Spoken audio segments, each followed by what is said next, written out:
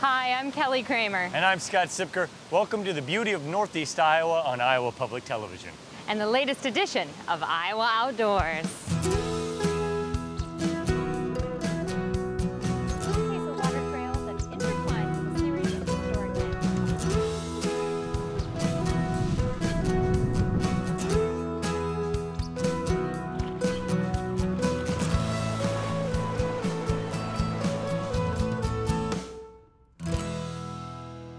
Coming up on Iowa Outdoors. We go off-road near Fort Dodge. Dive deeper into the legacy of Iowa's mining history. Spend sunrise in western Iowa with Buck Christensen. And explore a trail in a minute. We'll have all that and more. So sit tight, Iowa Outdoors is about to begin. Funding for Iowa Outdoors is provided by the Claude P. Small, Catherine Small Cousins, and William Carl Cousins Fund at the Lincoln Way Community Foundation in Clinton County to support nature programming on Iowa Public Television. And by the Alliant Energy Foundation. Many of Iowa's natural wonders you'll find on Iowa Public Television can be found in Iowa Outdoors Magazine, the Iowa DNR's premier resource for conservation, education, and recreation activities. Subscription information can be found online at iowadnr.gov. Welcome to our 7th season of Iowa Outdoors. And a journey that'll take you from here in Northeast Iowa all the way to our state's western rim in the Luss Hills. But first, we'll venture on 4 wheels to a type of park rapidly emerging among outdoors-minded Iowans. A growing community of adventure seekers is using off-highway vehicles. And our state has several great parks specifically designed for your next off-road adventure. Whether you're a daring adrenaline seeker or want to cruise along slowly in a multi-passenger vehicle, these OHV parks have something for everyone right here in Iowa.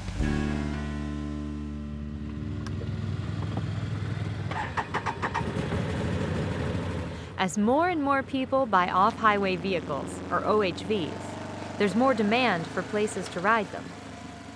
OHV is an umbrella term that includes all-terrain vehicles, or ATVs, off-road motorcycles like dirt bikes, side-by-side machines, and snowmobiles. Midway through the process of building and designing this park, all of a sudden we have a new machine that was fastest growing machine out there now. The side-by-sides are, family orientated, people that want to take their spouse that may or may not want to ride. They can switch off if they both want to drive. You can take your family out. It makes the sport way more sociable to go out and visit with your friends and stop, and you can point out the wildlife or whatever you want to do while you're out riding. About 30 years ago, Iowa didn't have any parks where people could legally ride off-highway vehicles. Now, there are 8 parks scattered across the state. Gypsum City OHV Park, located southeast of Fort Dodge, is the largest park in Iowa for motorized recreation. At almost 800 acres, it's about as big as the other 7 Iowa parks combined and features more than 60 miles of trails. I've ridden all over the country, the United States and Canada, and these are as good a trails as there are in the Midwest, or in the country actually. People that come out to ride these trails are just blown away once they get out here and see what we actually have. So the ability to be able to provide that active recreation in the motorized sport, provide a tourism area for our community, and then also be able to manage wildlife on an 800-acre facility, all is a great fits within the mission of what we do in Webster County Conservation Board. The park sits on land that was once used for gypsum mining. Iowa ranks 3rd in the country in gypsum production, and 2/3 of Iowa's gypsum comes from the Fort Dodge area, an industry dating back to the 1850s. 3 different national companies donated the park property. The land is no longer suitable for urban development, or much of anything else, but the combination of flat, open areas with rolling hills, tight turns, and wooded terrain is perfect for an OHV park. We have a lot of property that could be reclaimed. We have additional property that we think will be reclaimed and owned for further recreational purposes once the gypsum is mined out of it. It's a perfect reuse for property like this, and it avoids reclamation laws that previously existed for those companies. So it's really a win-win for everyone. They're all good that I've been to, but I think this one's the best. It's the hilliest, and it's just about all timber in phase 2 anyway. And for us guys, it's couldn't do much better in Iowa. There are 3 phases within Gypsum City, with dirt and gravel trails tailored to different vehicles. The park also offers a small track for kids, a training or practice area for beginners, a mudding area, and even non-trail recreation opportunities like fishing ponds. But the campers will be able to view right out over the top of those ponds. They can come down. We'll have fishing docks. We have the opportunity to ride a week for trails and not get bored. We've got the ponds, the wildlife. It's a great opportunity. So every time I get here and see people enjoying it, it was worth the 16 years. Our trails are all marked for numbers. With over 60 miles of trail, it's pretty easy to lose track of where you're at. So we have a numbering system, and then we have a difficulty rating system too. So we try to provide something for everybody. I love being out here. I mean, it's enjoyable, and then just the pure enjoyment of people coming out here and able to enjoy where I work and what I do and get to see all of this. For those looking for a little more adventure or a tougher challenge, there are a couple areas in the park designed to provide an extra thrill. We got some of these guys and myself once in a while like to get out there and put the machine to its test, see how much of an incline you can go. We have logs, rocks, and stuff. It's a slower building trail, or slower running trail. We can get up. It's more of an obstacle course. Sometimes you're not going to make it. Sometimes you're going to bend a fender, but it's not for everybody. So we have those dedicated areas for the people that want to go out and really put their machine to the task, put their abilities to the task, and see how much they can do. It's a lot of fun. They do need to be registered with the state of Iowa. So in this sport, they pay to play. So they pay a registration sticker, much like fishing and hunting licenses, that sort of thing. They register their machine, and then that money goes back into the program to be able to support these parks and the system. So we do require a helmet. So unlike on road traffic in Iowa, you don't need a helmet. In Iowa's designated OHV parks, you're required to have a helmet as well. Gypsum City OHV Park is a collaboration between local organizations and city, county, and state government entities. Everyone working together is one of the keys to success. It's a nice marriage with Brushy Creek and with the trails the city has built, the trails the county has built. Having this and having connections to all of these things makes it a great place to, in the middle of rural Iowa, to come and recreate. It can be a dangerous sport, so safety is stressed. Wear proper clothes and equipment, follow the park rules, and take a safety course online or hands-on. Do those things, and just about anyone can enjoy riding. We've got a lot of 60-some-year-old riders coming up to utilize the single track in this park. It's all ages. People with disabilities. I'm in a wheelchair. I got hurt in a diving accident. With a slight modification of the side-by-side, I'm out here recreating with all my friends. I always say it's a great equalizer. This isn't just a guy sport, it's a family sport. A lot of our clubs are about 50-50 men and women riding. A lot of the gals go out and ride on their own machines and actually go ride without the guys. Never thought I would have a side-by-side, but last March I bought one, principally for hunting, but I find myself driving it out here and doing these kinds of things more than I use it hunting. It's fun. I have a handicapped son that's 17, and he just loves coming out in this side-by-side, so I take him a lot on the weekends. After nearly 2 decades of work, Gypsum City is a premier destination for off-highway vehicle riding and other outdoor recreation. A destination organizers hope will soon attract hundreds of thousands of visitors a year. I think motorized and recreation in Iowa is definitely increasing. You see more people pulling trailers. We're getting requests a lot of time. We're seeing visitors already coming out of Minnesota, the Omaha area, so it's starting to draw people out of some of the larger urban communities that don't have these type of opportunities. I love every time we come out here and get to show it off. We're very proud of it. I think we hit a home run on what we wanted to do and what we accomplished. To the average individual driving across Iowa, they may assume that our state's single greatest resource is at the soil level and above. But look below the corn and soybeans and you'll find an even richer story. A generation before modern conservation efforts, Iowa mining companies laid siege to the natural resources of southern Iowa. Today, the clock is ticking on mine reclamation efforts to save the land for the next generation. Tucked behind the rolling hills of southern Iowa hides the story of an industry that once fueled our state and the nation. Without question, the first real boom crop of Iowa was coal, with coal having been discovered across 26 Iowa counties. From the 1840s to the 1970s, more than 12,000 acres of Iowa land were mined. Over 40 years since the last coal mine closed, remnants of this once thriving industry are still visible, that being hundreds of abandoned surface mines. So the surface mining law came into effect in 1977. So anything prior to that didn't have any regulations on coal mining. And so that's what happened here. That people would come out, they would mine, they would toss the good topsoil behind them, they'd put all the spoil material on top of that, and then just walk away when they got all the coal out and move on to the next site. With abandoned mines ranging in size from a few acres to well over 100, sites such as this one just south of Attica are impressive visually, but they are also a perfect representation of environmental indifference. The detrimental effects of these sites impacts rivers, soils, wildlife habitats, and quality of life miles from their locations. You can see the red water that's coming off these sites, what we call acid mine drainage.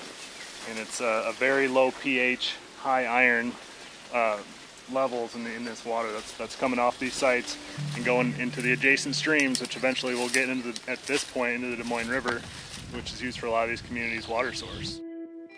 Today, the abandoned mined land staff of the State Mines and Minerals Bureau heads the effort to reclaim these sites. Since 1983, Mines and Minerals has developed a statewide site inventory, interpreting and ranking environmental assessments for each site, and working with landowners to develop reclamation plans that best suit the land use of each project. Every site's a little different and responds a little different, but the key point to keep in mind here is all of the mine spoil and everything that was here before is still here.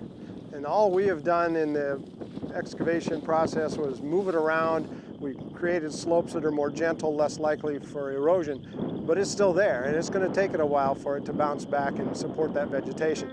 Transforming a mine from abandoned dormancy to active reclamation project to treated and seeded earth is an arduous process.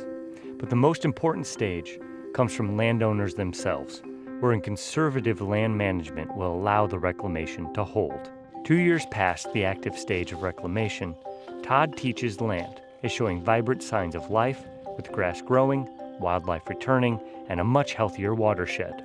There was no cattails growing in the old site or the water or anything. The pH was just way low and it wouldn't support any life. Where now, you got frogs and stuff's growing in it. Before a mine comes close to looking like Todd's, the active process of reclamation is where the real work takes place. Just east of Knoxville, this site is a good representation of the many characteristics of an abandoned mine. So we have the high wall, we usually have the low area, which is the pond, and then we have the piles behind it. Spoil piles, high walls, and pit ponds are found at virtually every abandoned mine, with each situation representing a different hazard. Spoil piles typify the remnants of hazardous materials and stripped earth. High walls often hide treacherous cliffs to animals and humans, and pit ponds are stagnant pools of dangerously acidic mine runoff that can sit for decades without draining. We get some of our sites that would be turquoise or orange in color, virtually clear. You can see down in because there's nothing surviving in them. Recovering mistreated land looks a lot like a construction site, with bulldozers and earth movers clearing debris, establishing gentle hillsides for drainage, and filling in the low-lying area with natural material before draining any remaining runoff. But when there's something growing, that's a good sign. If it'll grow weeds, it'll grow grass. There you go. As none of Iowa's reclaimed mines are on public land, ultimately private landowners are responsible for the long-term success of reclamation efforts. So in the final stage of land management, a farmer's knowledge of caring for their soil becomes extremely important. Anytime you're adding that compost, it makes the ground healthier from what it is. You're building the organic matter up in it. Especially this type of ground, it can use all the organic matter it can get. There's just virtually none in it. One thing that they have to keep in mind right away is, even though this no longer resembles the mine site that it was before, it's still not the same as other property they may have. And this is going to take a lot more care to make sure that you're not overgrazing or you're not mowing it too low, or if you happen to take hay off from it, you don't cut it 3 times a year. While Todd's land is vibrant and prospering, there are still many sites waiting to be reclaimed. In the 30-plus years Mines and Minerals has been tasked with reclaiming surface mines, only 100 different sites have been restored. It is a little bit disconcerting to know how far we have to go, that we've been working at this for 30 years and we're only 1/3 of the way through of our sites. And depending on the future of the program, it is set to sunset in 2021. I'm optimistic for a reauthorization so that we'll continue the work, but we don't know that future yet. A year after our first visit to Attica, reclamation efforts are finally underway. And while the wheels of conservation may be deliberate, one by one, the environmental blights of southern Iowa are slowly but surely being erased from Iowa's countryside. It's excitement to see everything that we get done, because this is from pre-reclamation to almost done, and then in a year we'll have grass out here and it'll be very hard to tell that it was an abandoned mine site at that point. It requires a lot of patience because the process is not quick, and there's such an inventory and limitations on dollars that every landowner would like to see theirs done, most of them. And they'd like to see it done yesterday, and it just doesn't happen that quick. It'll be way beyond our careers that this is going on, but the satisfaction comes at that point when we can drive by and go, we had a small hand in that.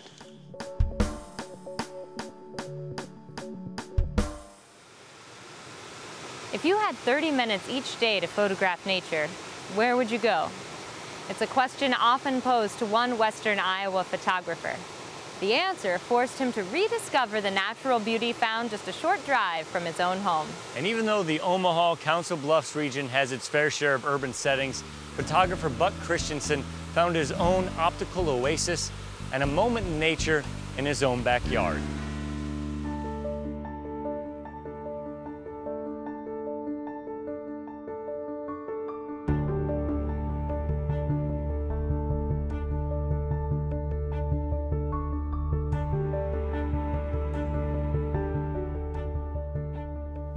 I just love it. It's like the greatest place to start your day. That's the biggest motivation I have. It's not necessarily about photography. It's just when you get there and you kind of settle in and you stay still and the geese start gliding past you and the frogs all start ignoring you. It's just like you just kind of become part of the scene. Buck Christensen starts his day a short drive from home in Council Bluffs, here at Lake Manawa State Park, where sunrises have been captivating him for years. I think you're tempted as a photographer, especially when you're starting out, to use the tools and to see how far you can push stuff, and it's kind of fun to see how surrealistic you can make something. And then I think I've come to the point where I've settled in, and I like to represent it the way I saw it or the way I felt it, instead of this other world that a lot of photographers seem to be stuck in. These early mornings are at the heart of Buck's connection with nature and his camera lens. But his photographic itch started before discovering this signature mirrored image at Lake Manawa. He spent years along the western rim of Iowa documenting rural scenics and his favorite subjects after long drives along our state's county roads.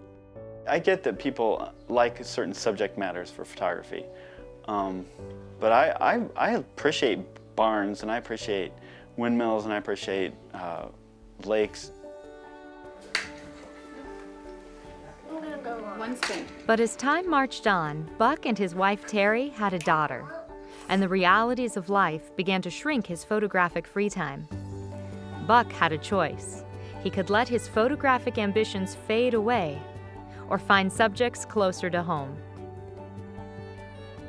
It's very important to be able to find some place around here, just to be able to just work it into my day. You know, if I have 15 minutes, I can get somewhere in 5 minutes. I can take a few shots. I can kind of get that out of my system and then go on the rest of my busy day.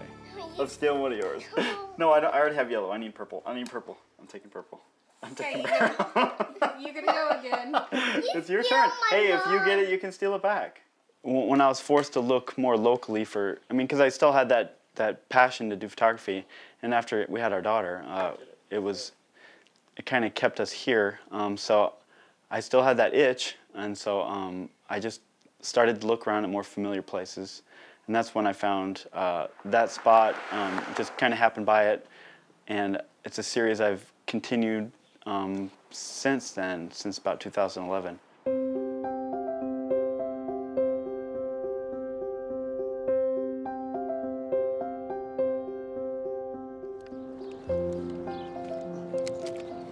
It's so peaceful there, especially at 6:15 in the morning. Sometimes I get here and there's no wind and it's crazy foggy, and it's actually better when the sun's high. So I'll stay here until the last possible second I have to rush home and go to work. While the sunrise at Lake Manawa is clearly his special place, he's found ways to document nature in his other urban surroundings. Along the Missouri River, a mixture of skyline, water, and the region's signature pedestrian bridge have made for abundant photography outings. There had to have been a better way to go than this. I think usually when I come this far, it's just to hang out. I mean, you get two reference points of the bridge and the Omaha skyline. I've always liked the curves of it. It's really cool. Kind of what I always like to do is take an unlikely place and try to find some type of beauty in what you'd normally consider pedestrian. Since it's not a mountain or a ocean or whatever, it's fun to completely obscure the background, and that's why I love the fog so much. And I don't know if you've seen my shots, most of it is in the fog. There's more questions to be asked than there are answers in a photo, and I always love that. It kind of creates a sense of timelessness or placelessness. It's just this weird figure, disappearing into the fog. It's so fun. I love that. Now, whether there are a bunch of ticks, I don't know. Maybe that will be bad. In a location where the Luss Hills skirt the central and eastern edge of Council Bluffs, Buck has found symmetry and a unique juxtaposition between the natural environment and the region's industrial features. I shoot a lot in the mornings, and you come up here and it's just birds and deer and me, and it's gorgeous. We used to travel a lot, and that's kind of the conception I had of photography, was doing a lot of travel photos and going to the ocean and going to the mountains. And this is the kind of place that I would look for and find if I were to go visit somewhere else, and it's kind of crazy that it's so close to home. While the Luss Hills and the Missouri River have provided ample opportunities, Buck's favorite spot seems to be back at Lake Manawa in the wee morning hours before many Iowans are even awake. I love it. I mean, it's just a place to completely forget about whatever things you have going on in your life, about whatever's stressing you. It's a renewal every time I go out and do it. It's just an escape. His signature photo collection is actually focused on a small, narrow strip of land seemingly floating in Lake Manawa. It's known as Boy Scout Island to locals, who generations ago, as young boys, spent summer nights camping along the shoreline.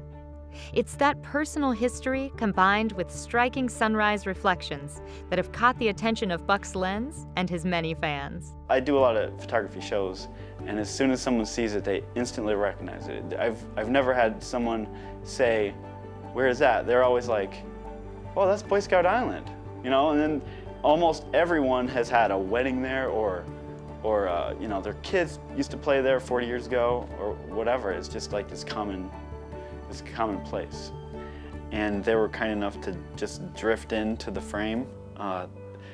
So that kind of created a moment that I wasn't prepared for, but that I was, prepared for. I was taking a picture of it. They just drifted right in, and I snapped it, and it's kind of one of my new favorite images.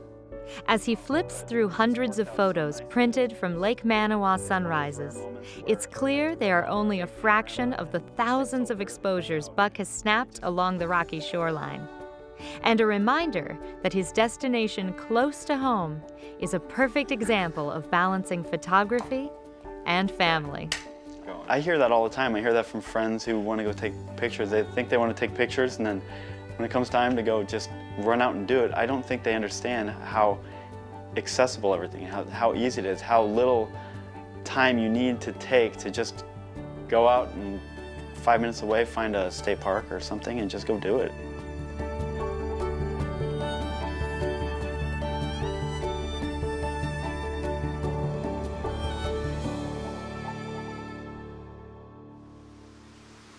It's time for IPTV's Trail in a Minute, where we show you a first-person view of a different Iowa hiking, biking, or water trail each episode. It's a great opportunity to relive a previous outdoor experience or to plan a future adventure. And it's a pretty cool way to view the Iowa outdoors. Take a look. For a quick hike with a big payoff, look no further than the Horseshoe Bluff Nature Trail in Dubuque's Mines of Spain. Tucked right along the Mississippi River at only 3/4 of a mile, the Nature Trail packs a great deal of Iowa scenery and history. Credited as the first European settlement in Iowa, Mines of Spain's Horseshoe Bluff provides picturesque wetlands to the south and beautiful geological bluffs to the north. As you wind your way along the trail, it won't take long before hikers reach the awe-inspiring horseshoe-shaped bluffs, from which the trail got its name.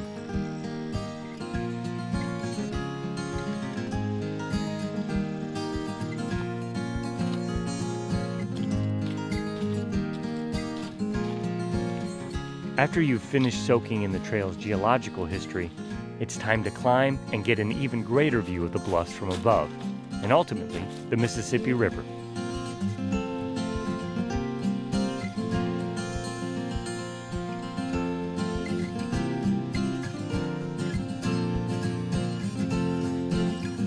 The Mines of Spain's Horseshoe Bluff Nature Trail, a quick hike you won't want to miss. That wraps up this episode of our 7th season of Iowa Outdoors. We encourage you to get outside and enjoy Iowa's parks and recreational opportunities. And if you're planning any outdoor travel, check out our extensive video archive of adventures at iptv.org/Iowa Outdoors. Our latest season of Iowa Outdoors will continue and have more episodes than ever with stories from every corner of our state. We'll leave you now with some more images of Iowa's outdoor environments.